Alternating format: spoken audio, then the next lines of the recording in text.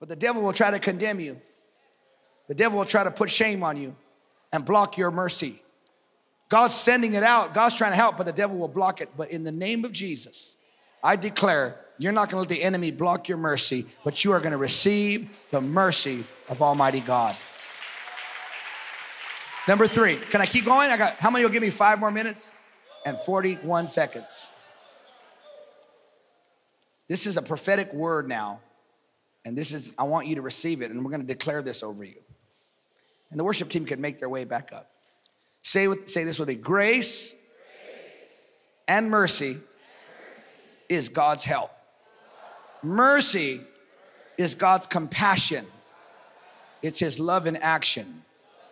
And grace is God's free gift, his favor, his unearned, undeserved blessing, ability, opportunity, wisdom, joy, and strength from God. I'm going to say this over you now.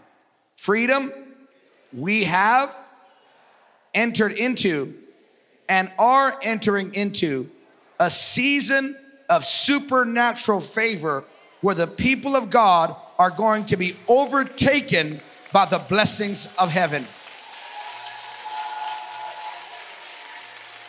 For the Lord God gives you favor. Psalms 102:13. You will arise and have compassion on Zion, for it is time to show favor to her. For the appointed time to show favor to her has come. And God says in Amos 9:13, behold, the days are coming, says the Lord, when the plowman shall overtake the one who gathers in the harvest. So, Pastor, what do you mean? Somebody say this with me out loud. Overtaken. Now, the harvester comes in when? At the end of the crop cycle. So if you know anything about farming, if you're going to be a good farmer, the first thing you have to do is prepare the soil. Then you bring the plowman in, and the plowman prepare the soil, get it ready, and then from the plowman, then the seeders come and they plant the seed. Then you have irrigation and the water comes through, and then you water, and then you let Mother Nature do its job. Then the seed dies, goes into the ground, roots, and then sprouts up. Then there comes a time in the year where it's now harvest time. It's time to reap the crop you worked so hard for. And the Bible says that a time is coming when the plowman shall overtake the person that's reaping. So you're sitting there reaping what you sowed. This is the exciting time. This is a fun time. You're reaping, and as you're reaping, the guy behind you is saying, hurry up. For what? I'm barely harvesting. Yeah, but you've gone on a supernatural timetable now where the plowman is overtaking the harvester. Somebody ought to shout like that's what's happening. Now you got, oh Lord. Then it goes on to say, and the one who treads the grapes shall overtake, say, overtake him who sows the seeds. For harvest continues until planting time. Now watch me say this. How many of you have ever seen I Love Lucy shows? You remember that one famous show where she's in the grape? Yeah, see? Okay. That's what this is. This is talking about the treader of the grapes. So when do you tread the grapes? It's when you plow the dirt, put the seed, the trees grow, the vines produce, the harvesters come in, they take the vines. Then from there, you take those vines and you put them in that big old thing Lucy had, and you squish them and you make wine and grape juice. That's what that is. And the Bible says that the time's gonna come where the plowman is gonna overtake the one who sows the seed. So where you're still gathering in the prosperity from the last harvest, you're like, oh my God, I sowed for this. I believed, I sowed for a company. I sowed for a house. I sowed for my family. I sowed, and like I'm harvesting. And as you're harvesting, God said, I'm coming right behind you because another harvest is coming. Somebody say supernatural favor. Come on, somebody say supernatural favor. It's coming after me. And everything that was once barren will overflow with streams of blessing. That means everything that was barren, God says it's gonna overflow with blessing. Yes, Lord.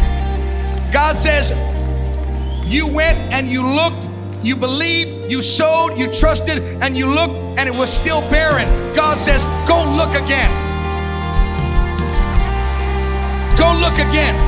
Like Elijah told the young servant when he says rain is coming, and he went and he said, I looked, Elijah, and there was no rain. He said, go again, and he went again, no rain. Go again, and he went again and again and again. And on the seventh time, the young man said, oh my, there's a cloud the size of a man's hand.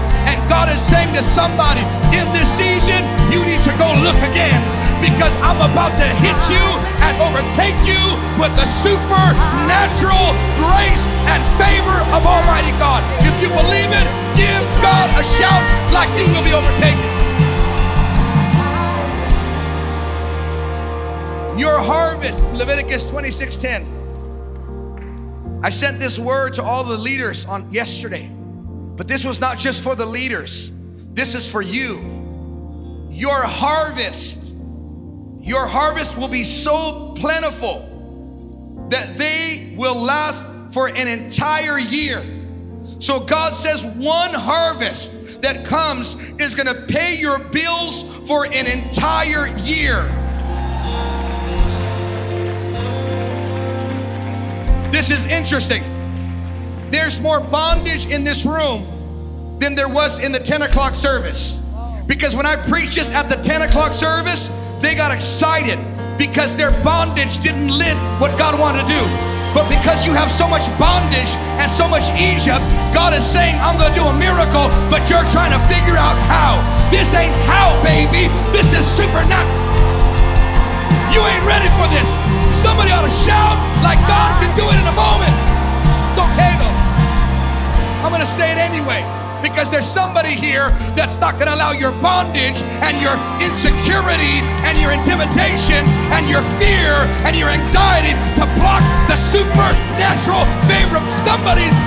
God would not have me preach it unless there's somebody here ready to receive it.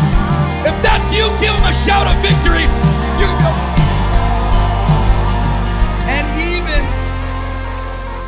And even say your harvest will be so plentiful. Say so plentiful.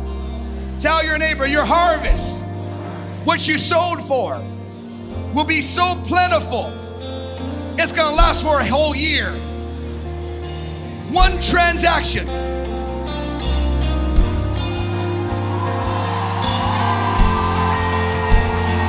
I believe, I receive. I see it. Some of you, it's gonna. I think you hold it there. You're gonna go like this.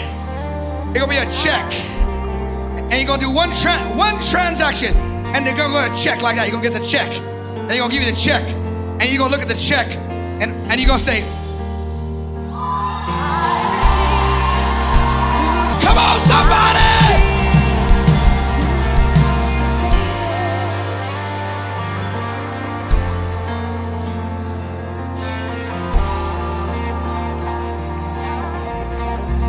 Tell your neighbor, your harvest will be so plentiful that it's gonna last for the whole year.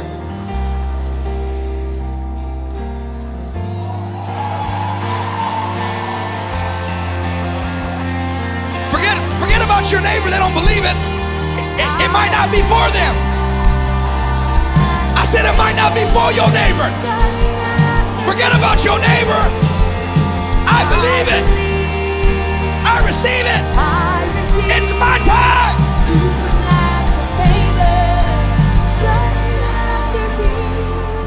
Stupid blessing. Preaching to the whole Europe.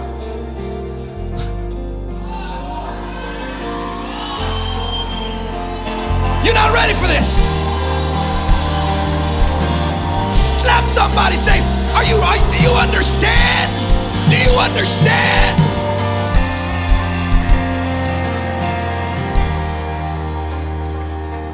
I gotta go. I said, I'm gonna drop this off, I gotta go. We got 2 o'clock service, Spanish service, so it's called Freedom in Espanol, but I'm gonna leave this with you. Tell your neighbor, your harvest will be so plentiful that your harvest will last, will pay your bills for an entire year. Who am I talking to? Who am I talking to? Who am I? I'm talking to somebody, I feel it.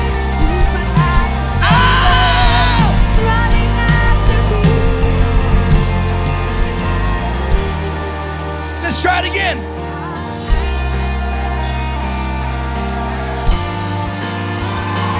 You better bring that check to me. I want to see it. I want to see it. I want to give God the glory. I want to see it. All right. Let me explain to you real quick. Let me explain to you what just happened to me in my office. One of the young ladies came to me right now. Been here for years. She's like, Pastor, the Lord put on my heart to go back to school get my master's degree. So I applied for USC and they accepted me. So that's a good chunk, 60,000. So plus interest. So you're at about 85,000 if you pay it on time. She's like, yeah, and they accepted me. But Pastor, this week, my job said they're gonna send me to school for that executive position and pay the whole thing. And instead of it taking 2 years, it's gonna take 2 weeks. Slap somebody in the head and tell them, wake up, you serve the God of miracles. Somebody shout. Somebody shout.